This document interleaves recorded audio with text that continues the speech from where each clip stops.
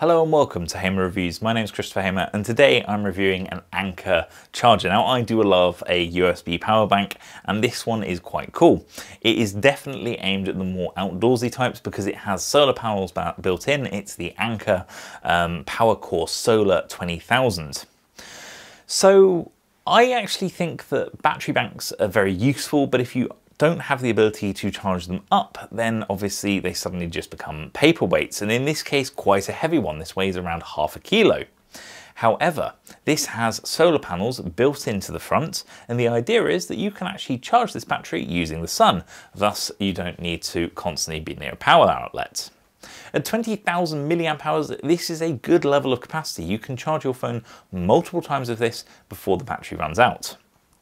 This being said, there are some minor niggles I have with the solar panel which might lead you not to try and go off-grid using this battery.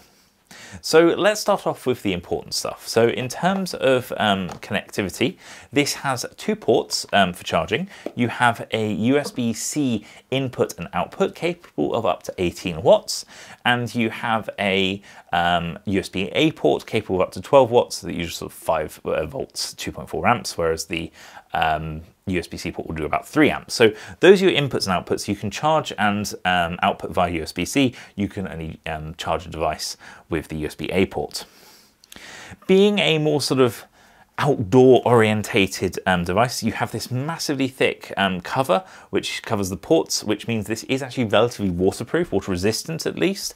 It's very rugged, it's got thick rubber outing, so you can drop this and I have no doubt this will not break. Even the solar panel is protected by a nice thick bezel, so the design is already very outdoor orientated. In addition, you even sort of have a mini stand on it, so when you place it down on the ground, it isn't necessarily sort of going to be submerged if there's a little bit of water around. So the Anker's definitely thought about the design. At the bottom, you have something which I haven't seen in a while, which is a light on a USB power bank. If I hold down the power button, you activate the light. It's actually quite bright. It has a low mode and a high mode, and also SOS mode, so you can gain someone's attention if you're in trouble. It's nice to have a light on here, given this is outdoor orientated, and it is 3 bright LEDs, and in bright mode, this certainly does actually light up a room, so I'm quite impressed. The actual LED element of this is nice, and I do think it's the right thing to add to this kind of power bank.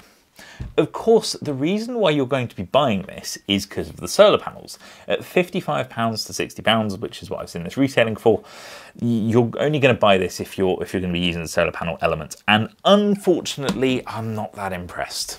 So I charged this up to 100% and used it for a while, and I got to around 2 bars of charge, just below it, in fact. It went down to 1 bar.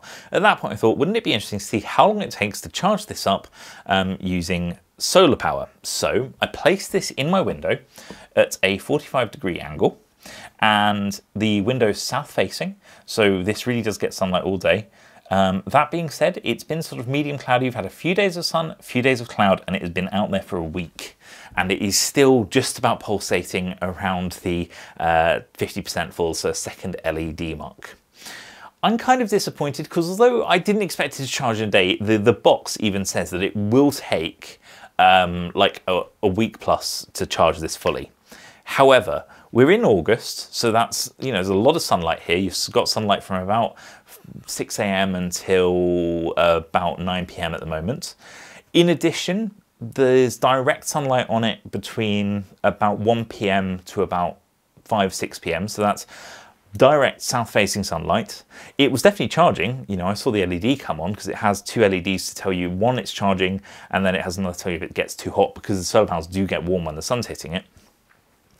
But I just haven't hit more than 50%, so it's only charged 25% tops since I placed it out there. And yeah, I just kind of would expect more. If you're going to be taking this out and about, this isn't enough to re-keep your devices charged, because let's say you're using it to charge your phone, they do say charge it to 100% and then use it as sort of trickle charging, and it does actually, one thing to mention, it does have pass-through charging. So if you're charging this with solar power and you have a phone connected, it will actually pass through the charge as well. So if you're at 100%, you put it out on a sunny day, you might not lose much power from the sort of battery bank if you're charging a phone. So that's good. But if you've used it, say, for a week and your phone's on low and this is on low, using solar power alone probably won't be enough to keep your device charged. So it's probably a bit of a gimmick, to be honest. I think that Anker does sell, I think, bigger solar panels to charge battery power banks, and I think that will work well. You've probably got, you know, 7 or 8 of these, and I can imagine that would charge a power bank, you know, in a day or two. But as this stands, as a standalone object, if you're saying I'm going to be out of sort of power range for more than a week, I wouldn't rely on just this. You're going to need potentially an additional power bank as a backup, or indeed more solar panels. So although I really like this and it's a cool design, I wouldn't buy one again for £55 because I don't think the charging capacity of this power bank is good enough to warrant using it out and about a long period of time and knowing your devices will be charged. There are better solutions out there. That being said, you're also not being ripped off because this kind of price points, you don't get much else in terms of solar charging. So something to bear in mind. It's a cool product, and as a power bank itself, if you're just using it as a 20,000 milliamp hour power bank, it's great. The capacity is accurate. It will charge your device. You can charge 2 devices at the same time. The USB-C output is decent for an iPhone. You can charge your iPhone nice and fast. But it's just if you're buying it because of the solar panels, yeah, I'm not too sure about that. If, however, this is a caveat, you want a rugged power bank for outdoors, then actually, you know what, this probably isn't bad. Go out, you know, if you're in sunlight, why not put it face up and try and charge it a bit? It's not going to hurt. You're going to get some extra capacity at the end of the day.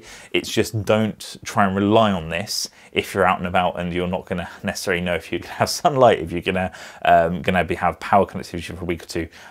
This is not enough to rely on.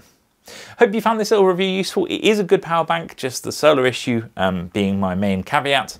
Overall, it's not a bad product, it just is limited by what it can do. If you have any questions about it, pop them in the comment section below. If you enjoyed the video, give it a thumbs up. If you didn't, the other button works just fine too. And if you haven't already, please do subscribe, as it really does help, and I do appreciate it. Thank you very much for watching, and I do hope I see you again next time. Goodbye.